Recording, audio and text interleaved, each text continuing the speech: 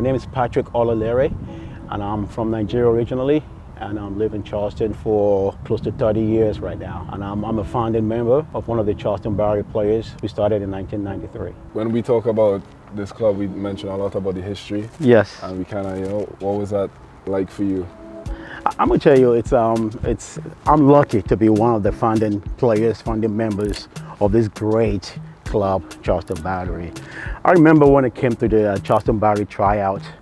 I was still in college that time in Tennessee, and I came down here for the tryout. The coach then was Tim Atkinson. He personally invited me to come out here for the tryout.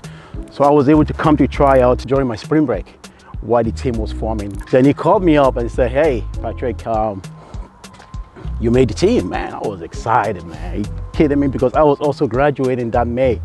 So after graduating, I moved straight down to Charleston to start preseason with the Charleston Barrier at that time. And I'm gonna tell you, at that time, we had great players on the squad. And that was the first time Charleston Barrier would be having a professional soccer team in town.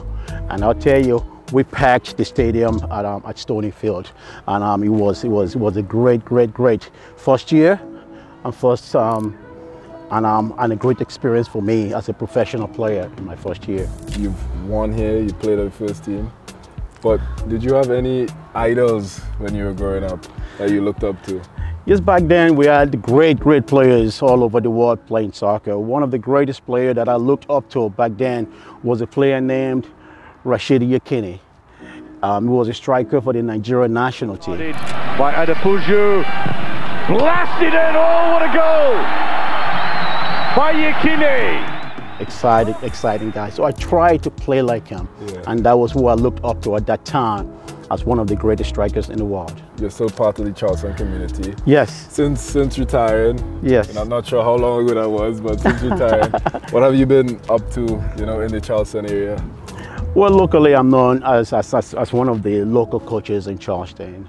I went ahead and got my United States Soccer Federation Senior A license badge, licensed coach, and since then I've been coaching the community, and I love it. I enjoy it. It's what I do, and I'm known for that. And my goal is to develop great young players in the community. To me, it's an accomplishment. Yeah. Yes. Yeah. You say that was one of your goals, to help children of the future generation. I feel like a lot of people do look up to you, me including. Thank you, man. Thank you, I appreciate that. We're celebrating Black History Month. Yes. Can you tell me a little bit about what that means to you? That means a lot, not just to me, to the African American community in general, because right now we're beginning to see more African Americans, okay, more blacks, okay, in leadership role in sports. We see more African American becoming head coaches, managers, okay, and presidents of various clubs and in various sports as well, not just in soccer. So to me, it's improved incredibly. It's gotten better, So we all should applaud.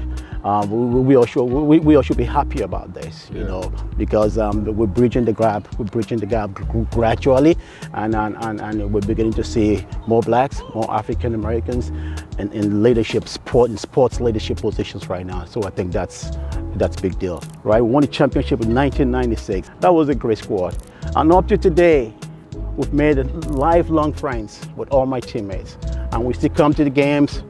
We love the Battery, we celebrate the Battery, and look, man, that's the foundation you're talking about right there. You definitely see y'all every game supporting us. You know it, man. We are right there. We're right there at the August deck, man, supporting and cheering you guys on.